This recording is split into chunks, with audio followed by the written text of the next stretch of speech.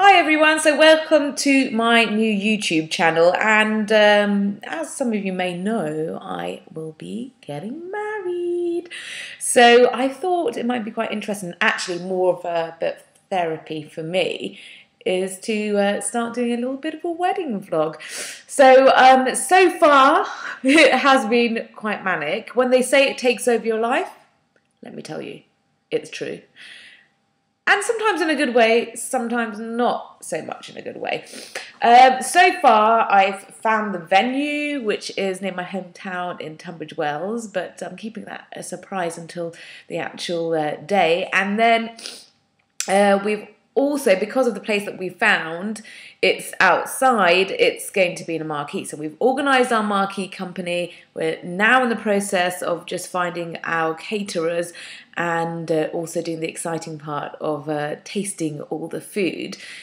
And I finally found my dress. Now the dress thing, oh my God, is the hardest thing ever, because it doesn't matter where you go, it's going to be the most expensive dress of your life, really.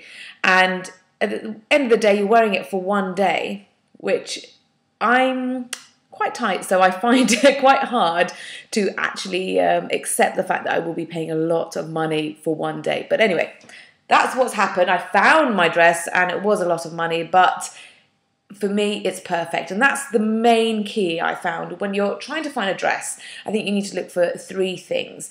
A, it has to look like a wedding dress. I mean, there's so many dresses out there, they're beautiful, but to me, they look like a dress that you're going to wear any other day. And at the end of the day, you want it to be something amazing. And for me, I felt like the dress I found really was like a wedding dress. Now, what I mean by that is, you know, it's got a long train, so it really isn't the kind of dress you wear every day, and it's got the kind of details that you just cannot wear every day, and obviously it's white, so it is a wedding dress. So I'm going to keep that a surprise as well for nearer the time. But you do know when you find the right one, and I was in a bit of a panic. It's taken me probably about 3 months to find the right one, and you need to give yourself enough time for all the alterations to be made, for it to be made if you're having it done from scratch, and even if it's from off the rack, as I said, the alterations need to be made. So I think that's one tip I can give out there. If you are looking, look straight away and as quickly as you can, so that you've got a chilled experience rather than making a rushed decision. So I found the dress and I went to somewhere in London, but I did look loads of places in and around London. Some people I know will travel quite far for a dress, so it's really dependent on what you're looking for. I was looking for a certain style, as I'm originally Iranian, so I did want to have a little bit of an Iranian vibe to it. So I think I found the right thing in that respect.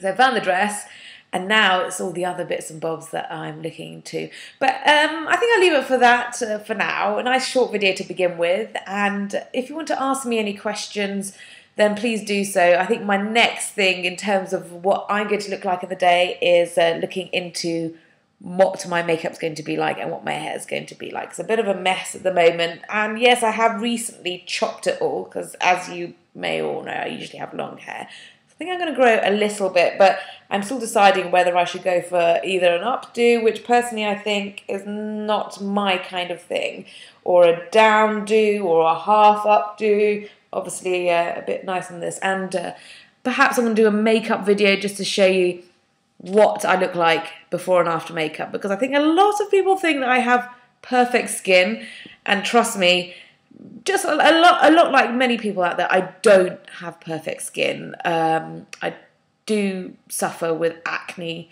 and it does go up and down my skin. It's dependent on the weather, so ironically in the winter it's worse than it is in the summer. Yeah, I think I'll do a makeup video.